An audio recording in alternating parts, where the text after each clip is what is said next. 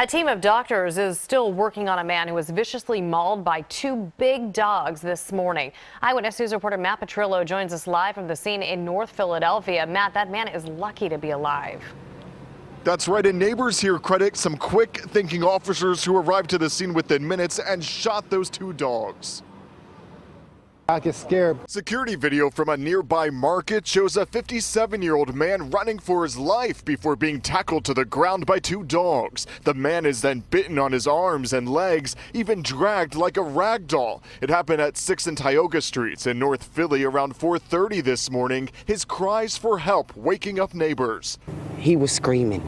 Like really screaming. Officers tell us one of the dogs is a bull mastiff weighing about 100 pounds, the second a pit bull. But that didn't stop a neighbor from grabbing a bat and trying to lure the dogs off the man. The man came and banged the stick on the ground to try to get their attention. They wouldn't let him go. Moments later, officers arrived, shooting one of the dogs dead, hurting the other dog.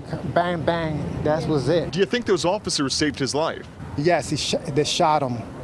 They shot the dog, the brown dog, in the floor, and the other dogs escaped. The cops did a good job killing the dog.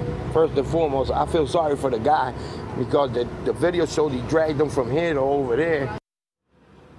And tonight, that victim remains in critical condition. Police urge anyone who owns those dogs to turn themselves in. Reporting live in North Philly, Matt Petrillo, CBS 3 Eyewitness News. Matt, thank you.